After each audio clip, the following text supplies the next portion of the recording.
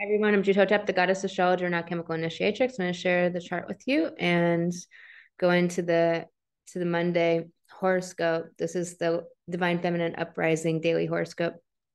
So we're in Virgo season. Virgo season's a mutable sign. So it's that season in between summer and autumn where we're moving from one season into another season.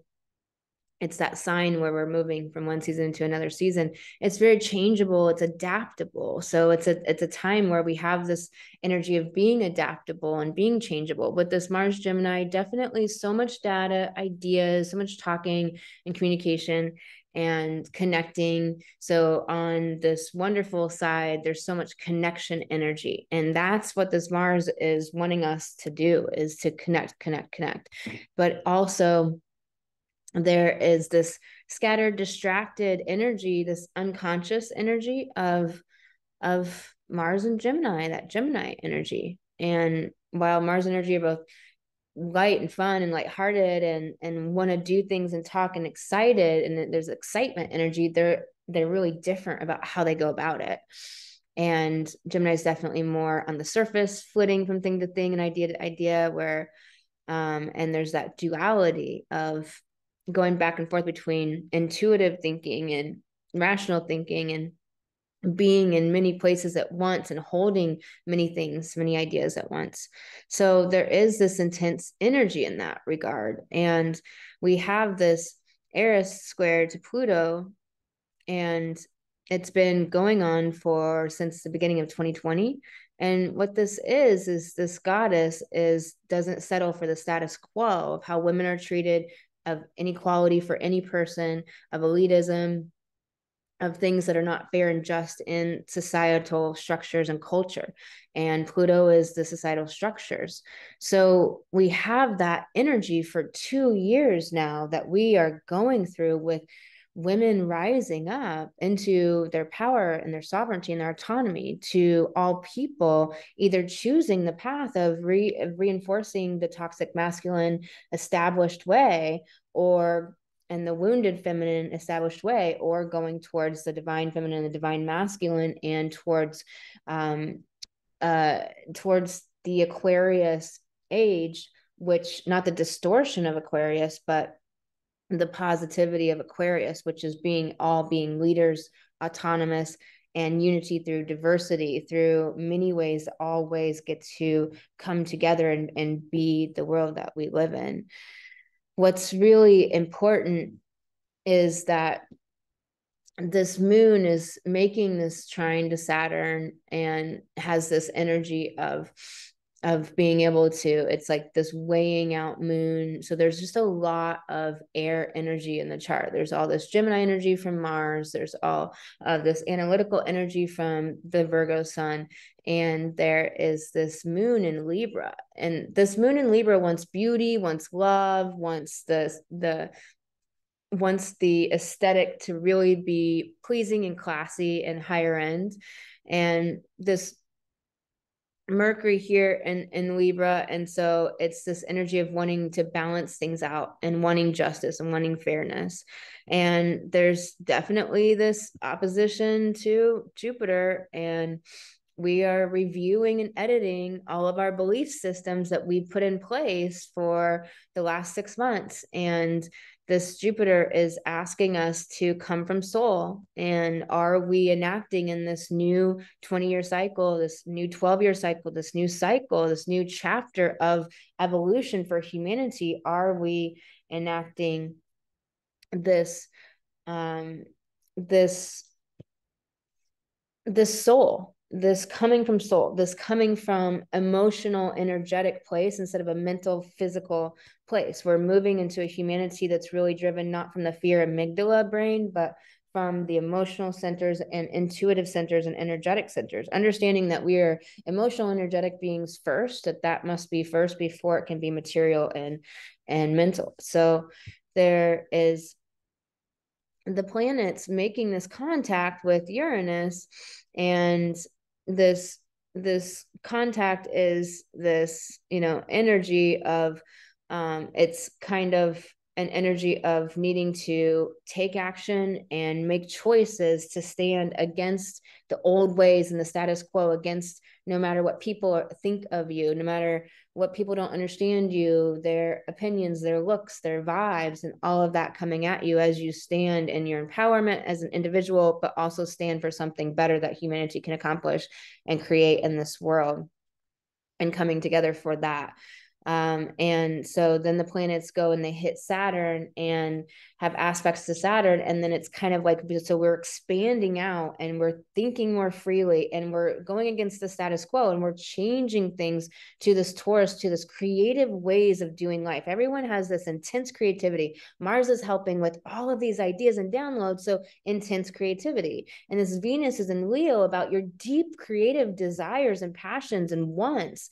And it has this intense square to Uranus, and then it will make aspect with Saturn, which is like restriction and limitation, and it's the titration. It's like Saturn, if you're in a car and you're going around a curve, you want to give it the exact right amount of speed, but you do want to give it speed, but you want to titrate that speed so that it's not too out of control, but it's also not skidding all over because you're going too slow. You actually want to speed up in a turn, but not too much. So Saturn is that titration of, are we being are we being clear about the way that we're going about it? We're not just rioting in the streets and doing things like that, but we're actually thinking freely and standing up within our power and letting people fall away or come towards us or not be a part of things, and relationships change, and letting politics and all of these different structures and systems are having to change to adapt to everyone's creativity, how everyone is working from home, doing things differently, standing up in your soulpreneurship and wanting to heal, wanting to go into the work, wanting to be empowered and have fun and have an amazing life and have a life that's not coming from urgency and the old industrial era value system of work, but coming from like doing passionate things that you love, having fun, having amazing joy in life, and letting that guide you in your life to everything. Get out of those. This is like a day to really think about those old paradigms of where you're still coming from urgency. There's a lot of anxiety energy in the air, and there's a really great ways to handle that anxiety. A simple one that you can do anywhere is to just close your right nostril, close your mouth, and breathe through your left nostril only, in and out through your left nostril. Breathe in and out through your left nostril. This is Nadi Shodhana breath. This engages the parasympathetic nervous system and it calms anxiety down. However, the anxiety right now is about fear underneath. And so that fear is what needs to be addressed. We do that in Alchemical Goddess, and that's my coaching program.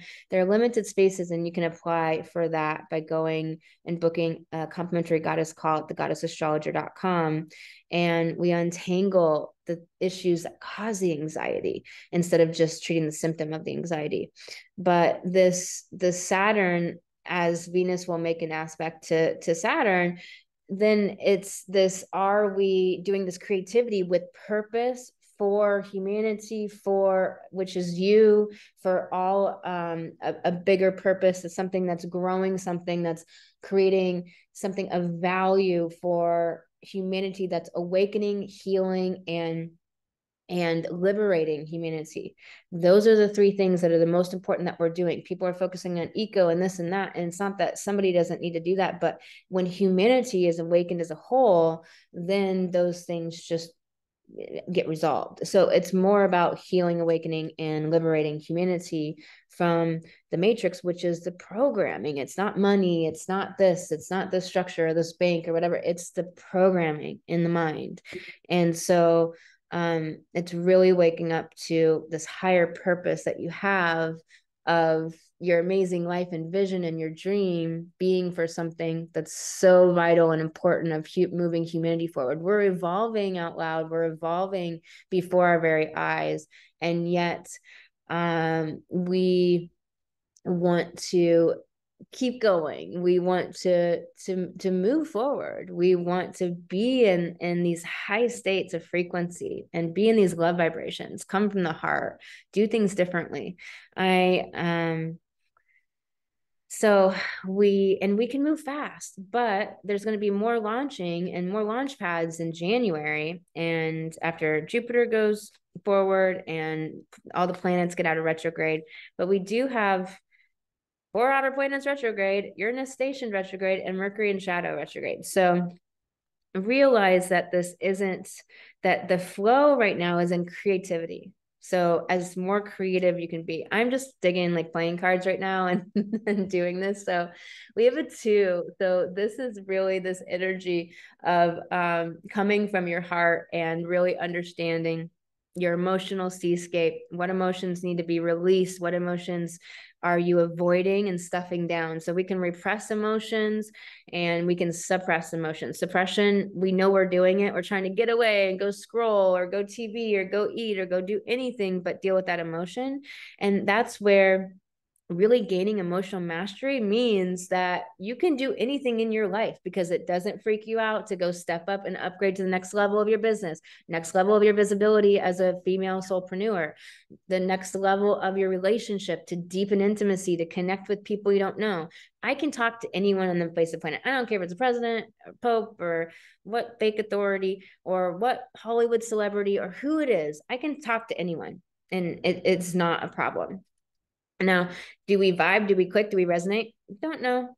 Don't care. But I'm not afraid to talk to any person. There's no person that I'm like, oh my God, to talk to them. And it's just, it's just who I am and my experiences and what I've sought to do with myself to be able to navigate any social structure or terrain. And so it's like I don't push away the emotions that might come up. There might be some transitory insecurity or doubt or embarrassment or something that might pop up, but it's like, yeah, it's just an emotion. It doesn't mean it's true. So like, what are you avoiding to not connect to someone deeper? So it's really about the emotions, and then we can repress emotions not knowing it. We have an ace, which is all about the heart. It's all about our solar fire, our fuel, our solar fuel to go into this world and to launch ourselves. So what is your sun sign? Because that's your heart, that's your solar fuel, that's the center of your helio chart, and it is who you are so much at the core. It's like, be that sign, like be all of the not the distortions of that sign, but all of the good things of that sign. One more card and I got to get off, Jack. So be the communicator of something creative and innovative in this world. Happy Monday. Talk to you soon.